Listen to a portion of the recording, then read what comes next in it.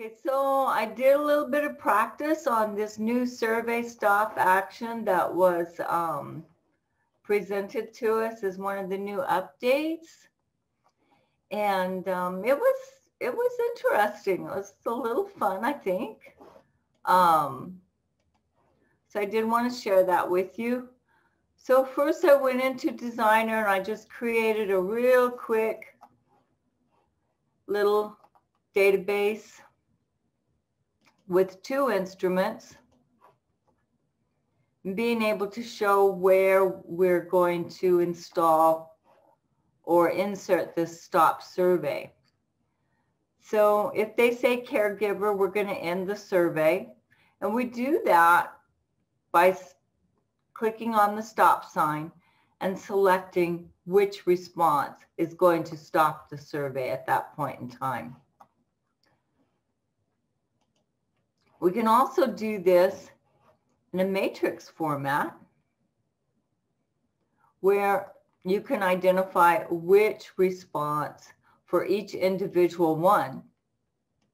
I tried to alternate them so we could kind of see what was going on with the different changes there about.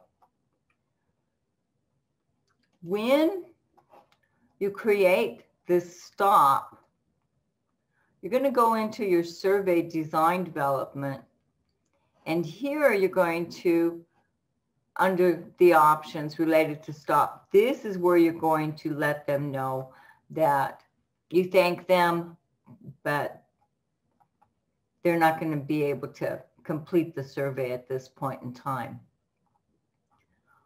One of the things that I did discover with this was that you cannot do a continue forward.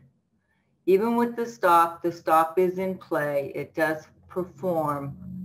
It'll just go on to the next survey, even though you have the stop in place. Kind of give you an idea of what it looks like.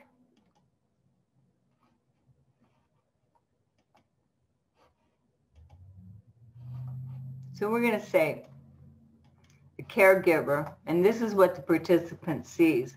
So they can either end the survey or return and edit the response. If they end the survey, it's going to kick them out. They're going to close. Now, this one has been specifically set so that you don't have to collect that. That's the, I thought that was one of the interesting, nice things that it provides, where you're able to choose whether or not you're going to collect that data. So you can save all the responses, or if the stop is triggered, you're not going to collect it. So you don't have all of this empty or started responses in your database.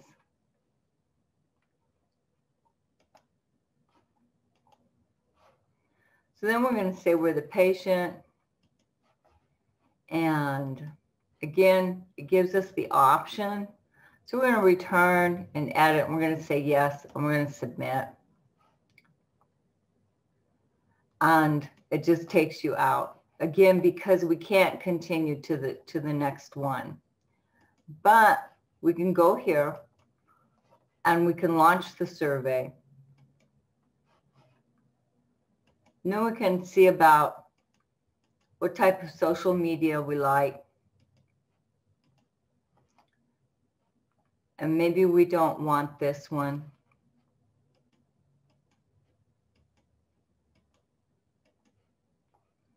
We can end the survey. Now this was a little different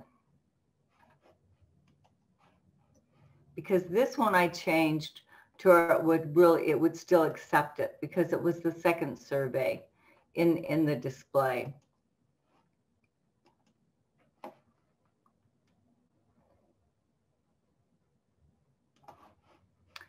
So I said save all the survey responses. So this was my little fun for the evening and wanted to share with you. No, it didn't take that much time, but I appreciate your time and I hope you have fun with it. Do you have any questions?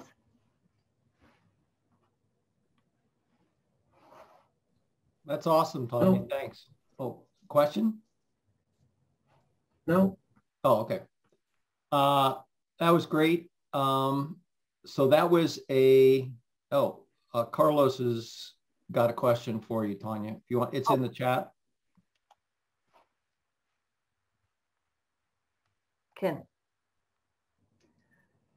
No, it's only on a survey. It does not work in the data entry portion. It only works within the survey. I apologize. I should have stated that. So the question was, can the stop action be used by a data entry person? And so it's just a survey. Is that the deal, Tanya? Right. It's just a survey stop. Yeah. It is not within the server as a data entry. Right. I know I tried that too. I was working with someone and in their data entry, see if it would work, but it's only a survey stop. Yep. So that was a new feature that was added a few weeks ago by Vanderbilt. So we wanted to make sure that, because the stop action has been a bit problematic for us, because in the past, when you click on that stop sign and you want to stop the survey, when a certain response is received, all it did was like kick you out. And you know, you wouldn't know why you were kicked out or whatever. It just stopped the survey, which could have been useful. But right now, we are using a workaround for a situation where, you know, for vaccine, in a certain, for the antibody testing, we wanted to stop people from filling out all the rest of the questionnaires if they had not had their second vaccine, if they had the Moderna or Pfizer vaccine. So, you know, I didn't want to just kick them out. I wanted to give them a message. And so we had to put that on a different instrument and use form skip logic to make sure that it showed up correctly. And it was like sort of a pain to do, but this would be very helpful in a situation like that, where you could create your message right in the stop action and kick them out.